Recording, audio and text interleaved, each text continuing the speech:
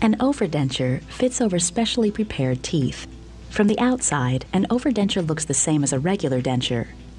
But under the denture, you can see the difference. Some teeth are retained, and an overdenture fits over these prepared teeth. The bone in your jaw begins to recede when we extract your teeth. However, if we leave some of the roots of the teeth in place, we can slow bone loss significantly and give you a more stable denture. To prepare the teeth that support an overdenture, we first remove that portion of the teeth above the gum line. Next, we perform root canal treatment on these teeth. Sometimes we cover them with small metal caps. To begin the process of making an overdenture, we first take impressions of your mouth.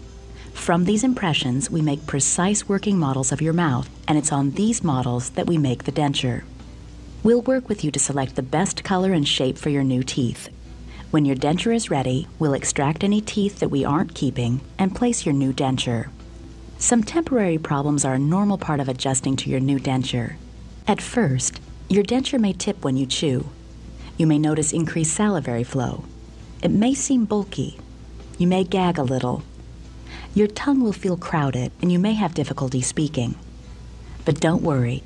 As you get used to your new denture, these problems will go away.